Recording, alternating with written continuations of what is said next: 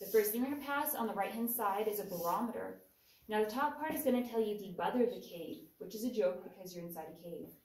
Temperature, this cave system is always between a 70, 72 degrees year-round, and around a 45 to 55% humidity, so nice. After that, you're going to pass some Hohokam artifacts. They're basic grinding tools. Make sure you read as you go through. My taller people, watch your heads to the left.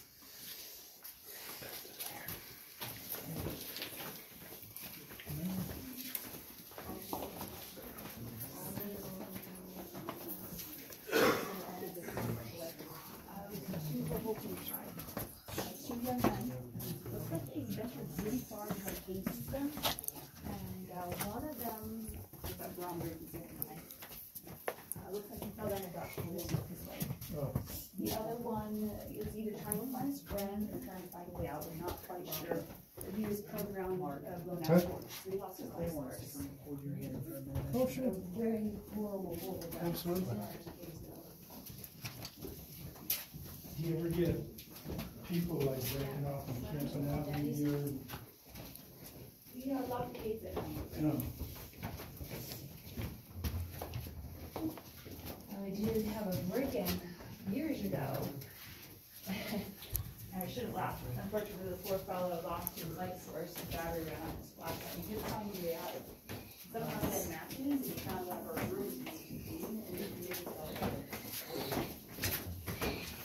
But that's a monster. And then we found our candle boxes, which is used for bathtub, and we burned through a lot of our candles. We finally made his way out, so. Yeah.